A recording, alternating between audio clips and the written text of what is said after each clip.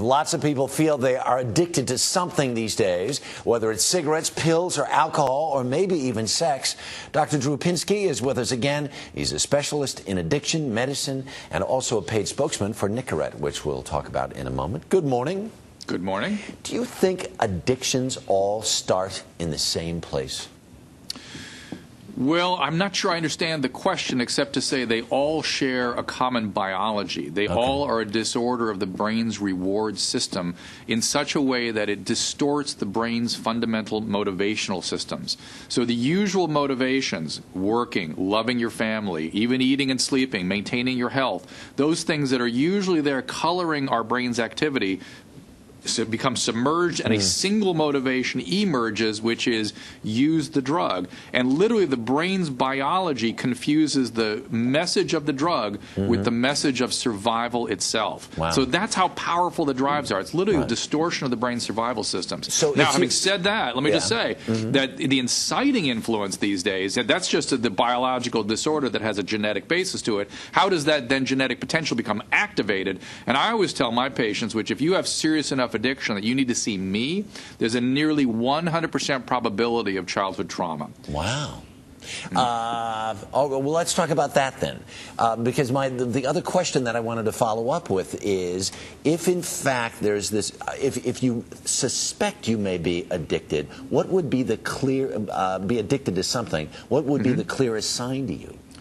Well, there's two things I always look for when I'm evaluating a patient. One, is there a family history? This is a genetic disorder, and so is there a family heritage there? And then number two, what have the consequences been from your using, and have you stopped as a result of those consequences? For instance, with smokers, a non-addictive dependent smoker will usually stop smoking or make attempts at stopping when they have the heart attack, have the lung cancer. The problem with smoking is once you have a consequence, oftentimes it's too late. Right. With alcohol, say, you ruin a job, you ruin a relationship, and yet you keep using the alcohol. Right. Crack up the car or whatever. I'm going to go back to what you said then about the childhood trauma.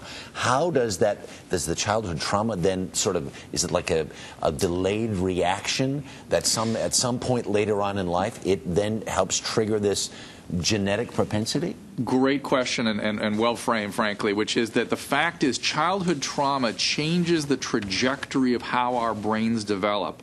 And so a child that has been traumatized leaves the frame, which is an interpersonal frame. They don't trust anymore. They can't tolerate closeness. So the frame that allows us to develop the capacity for emotional regulation is exited. So these kids, as young adults, have not developed the capacity for emotional regulation. So feelings are too prolonged, too intense, too negative, and stuck. So they start reaching outside of themselves for a substance to regulate. Cigarettes, alcohol, drugs, sex, and then they trigger the addictive process.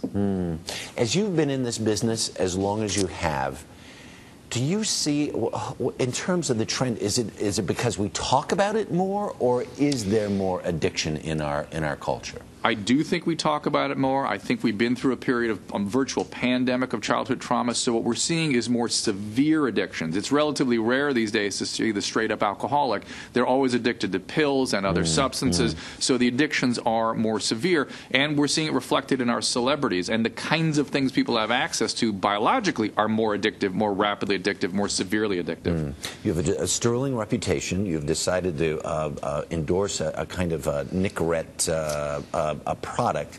Yes. Why, and why is it important to you?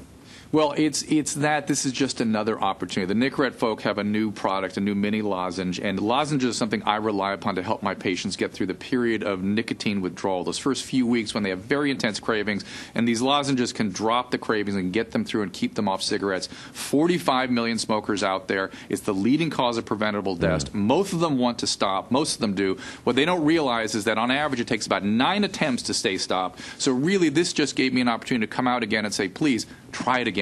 Also, social support, just as we talked about the frame of getting support from other people, the social networking. We have a Facebook page, /Nicorette, a Facebook page where people can reach out and get social support to help them with this, going through this difficult time. Important part of it. Dr. Drew Pinsky, appreciate your time this morning and your expertise. Thank you. A lot happens early on The Early Show, weekday mornings on CBS.